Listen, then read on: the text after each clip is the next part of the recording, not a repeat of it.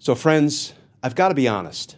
I feel like today's opening statements in Donald Trump's first criminal trial were a bit of a lopsided affair, but in a good way.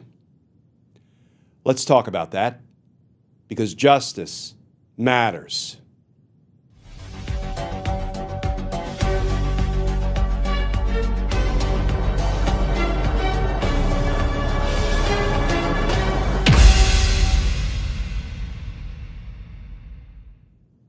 Hey all, Glenn Kirshner here. So friends, Donald Trump's first criminal trial opened with both a bang and a whimper. And we're going to talk about both. We're going to look at some of the prosecution's opening statement, and then we're going to have a look at some of what the defense attorney said in his opening statement. But as always, let's start with the new reporting. This from The Guardian. Headline, Trump's hush money trial, key takeaways from opening statements. And that article begins, Donald Trump was confronted on Monday with the unsavory details of his alleged attempt to illegally influence the 2016 election by covering up hush money payments to the adult film star Stormy Daniels as the first criminal trial for a former U.S. president got underway in New York. Trump has pleaded not guilty to 34 counts of falsifying business records, where the hush money payments were recorded as legal expenses, to cover up the affair just weeks before the election. Here are some key takeaways. 1. Prosecutors immediately focused on the 2016 election. The Manhattan District Attorney's Office sketched out from the start of their opening statements that Trump committed one crime, the falsification of records, in furtherance of a second crime, to violate campaign finance laws. The prosecutor, Matthew Colangelo, presented to the jury that Trump's catch-and-kill scheme with the National Enquirer tabloid was entirely geared toward helping the Trump 2016 campaign. Colangelo contended there were three parts to the alleged conspiracy: that the National Enquirer would run positive coverage, the National Enquirer would attack Trump's political opponents, and the National Enquirer would act as the eyes and ears for the campaign to detect and suppress negative stories. Quote, this case is about a criminal conspiracy and fraud. The defendant, Donald Trump, orchestrated a criminal scheme to corrupt the 2016 presidential election. Then he covered up that conspiracy by lying in his New York business records over and over and over again, Colangelo said. Second takeaway, Trump appeared uncomfortable. During much of Colangelo's opening statement, Trump appeared uncomfortable in his seat with his brow furrowed, while the unsavory details of the alleged affair with Daniels and his boasts about grabbing women's you-know-what in the infamous Access Hollywood tape were read out to the jury. Takeaway number 3, Trump's lawyers focused on his ignorance. That is a big topic to cover. Where to begin? That's my editorial addition. Back to the article. For the defense opening statement, the Trump lawyer, Todd Blanche's main theme to the jury was that Trump was not involved and unaware about the specifics of the hush money payments because Trump left it all to his former lawyer and fixer, Michael Cohen, to handle. Okay, friends, so let's turn to just a few of the highlights from the opening statement of prosecutor Matthew Colangelo, and I want to go back and start with his opening salvo because I thought it was really well crafted. This case is about a criminal conspiracy.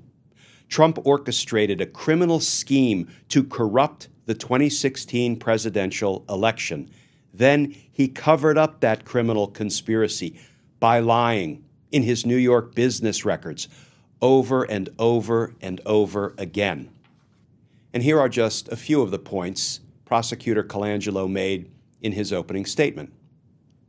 Michael Cohen paid $130,000 to an adult film actress named Stormy Daniels to silence her and make sure the public did not learn about a sexual encounter with the defendant, Donald Trump. Cohen made the payment at the direction of the defendant, who paid him back through a series of checks, and they disguised these checks as payments for legal services. Michael Cohen met with Alan Weisselberg, that's Donald Trump's former chief financial officer, and you'll probably recall that Weisselberg is presently serving a prison term at Rikers Island after pleading guilty to multiple counts of perjury. Why? Well, because Alan Weisselberg lied at Donald Trump's last trial, his civil fraud trial, trying to help out his old boss, Donald Trump. So no, Alan Weisselberg will not be making an appearance as a witness at this trial. So Cohen and Weisselberg talked about how Cohen would be paid back because, let's face it, the Trump organization couldn't cut Cohen a check with the memo, quote, reimbursement for porn star payoff, close quote. So they agreed to do what? To cook the books and make it look like the repayment was actually income to Michael Cohen. Weisselberg asked Cohen to show him the $130,000 check, and they agreed to repayment of a total of $420,000, and they were saying, falsely, that it was income. You will see in this trial, said Prosecutor Colangelo, Alan Weisselberg's writings to show how they converted $130,000 to $420,000 to disguise the reimbursement as income. And I love Prosecutor Colangelo's characterization of this scheme. Michael Cohen lays out $130,000 for Donald Trump, and ultimately Donald Trump pays him back $420,000. Here's what Prosecutor Colangelo said about that. He told the jury, "You'll see evidence in this trial. The Trump organization was not in the practice of paying people twice for anything. In fact, it might be the only time that's ever happened." And Colangelo said that was a double lie. And the prosecutor's opening statement went on for about 45 minutes, and there are lots of accounts online if you want to dig in and sort of read the entirety of the prosecution's opening statement, which I thought was extraordinarily well done. But let's turn to just a little bit of what Donald Trump's defense attorney, Todd Blanche, told the jurors during Donald Trump's opening statement. He said things like, "Donald Trump is larger than life, and we will call him President Trump out of respect. He's also a man. He's a husband. He's a father. And just like me." I don't know that I would have told the jurors that I'm just like Donald Trump and he's just like me. But that's what Todd Blanche said. Then he went on to attack the evidence in what I thought was a curious way. For one, most of what you'll hear about this trial, most of the documents are from 2015, 2016, 2017, years and years ago. In fact, pre-COVID. So let's see. We all know that Donald Trump has done everything he could do to try to delay this trial as long as humanly possible. And now his attorney argues, "Oh, this is an old case. So much delay. Pre-COVID. I mean, how can anybody be convicted for anything that went on pre-COVID?" Curious argument. Todd Blanche continued, "So what on earth is a crime? What's a crime? These 34 counts are really just 34 pieces of paper. And then Todd Blanche actually fell into the trap that had been set for him by prosecutors by arguing the following. President Trump did not pay Mr. Cohen back $130,000. President Trump paid Michael Cohen $420,000. Would a frugal businessman, would a man who pinches pennies, repay a $130,000 debt to the tune of $420,000? Friends, to which I am sure every juror thought to themselves, the prosecution has already explained. The evidence will prove that they didn't want to just write a reimbursement check to Michael Cohen with the memo, the notation, reimbursement for payoff to porn star to try to protect Donald Trump, to bury damaging information to gain unfair advantage in the 2016 election. So what they did was they falsified business records. They paid him more to deceive everybody. They paid him a total of $420,000, maybe to keep him in the fold, keep him from flipping. And that was one of the ways they disguised these payments, right? Trying to hide from everybody that in that $420,000, there was $130,000 worth of repaying Michael Cohen for paying out of his own pocket at the direction of and for the benefit of Donald Trump. And the defense fell right into the trap. $420,000 isn't $130,000. Therefore, Michael Cohen didn't make the hush money payments. I'm sure all 12 jurors and the 6 alternates were thinking to themselves, wait a minute, sport, we already know, courtesy of the prosecution's opening, that that was part of the corrupt scheme. Todd Blanche continued. He said, I have a spoiler alert. There's nothing wrong with trying to influence an election. It's called democracy.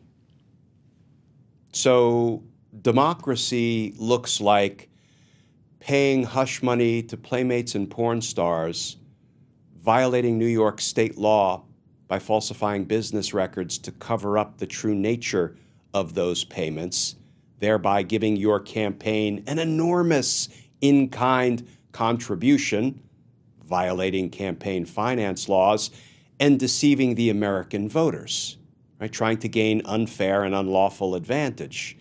In a presidential election, Todd Blanche calls that democracy. I call that criminal. And I'm betting the jurors will too. Let me just take on one other thing that Todd Blanche said in his opening statement. I'm going to say something else about her, Stormy Daniels' testimony, and this is important. It doesn't matter. Her testimony, while salacious, does not matter. Interesting that a defense attorney would tell the jurors that some of the deeply damaging, incriminating evidence they will hear from Stormy Daniels does not matter. Pay no attention to the man or woman or evidence behind the curtain, because the evidence that incriminates my client does not matter, and I urge you to just disregard it. This is some of what the jurors heard from Donald Trump's defense attorney in opening statements. And that's why I say, now, yes, I've only read select portions of the prosecutor's opening, of the defense opening. Please feel free to go online, read all of the accounts, start to finish.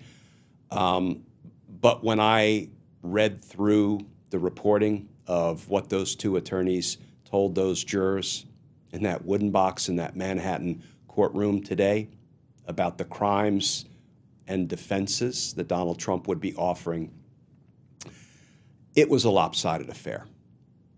But it was a lopsided affair in a good way, because accountability spoke a whole lot louder in that Manhattan courtroom today than did the distractions and the diversions and attorneys who say, this, what Donald Trump did, is what our democracy looks like, is what our democracy is all about. Boy, that's shameful. That's shameful. But I have faith in those jurors, and we're going to keep up on every day of this trial. I will try to bring you some of the highlights. As you may know, David Pecker, the head of AMI, American Media Incorporated, which ran the National Enquirer, started testifying today. He only got a few minutes into his testimony and talked about how his particular brand of journalism was paid for journalism. They bought stories. I suspect tomorrow, when David Pecker really lays out how he was part of this conspiracy. Now, you may recall he was providing information under what's called a non-prosecution agreement, so he wasn't prosecuted for being part of this conspiracy, but you can bet he's going to testify about it tomorrow. And I believe tomorrow will again be a good day for accountability and justice. And justice matters. Day one, friends. Big day one, big step on the road to accountability. And as I've said before, a step on the road to fulfilling the long dormant American promise that no one is above the law, not even a former president. Friends, as always, please stay safe, please stay tuned, and I look forward to talking with you all again tomorrow.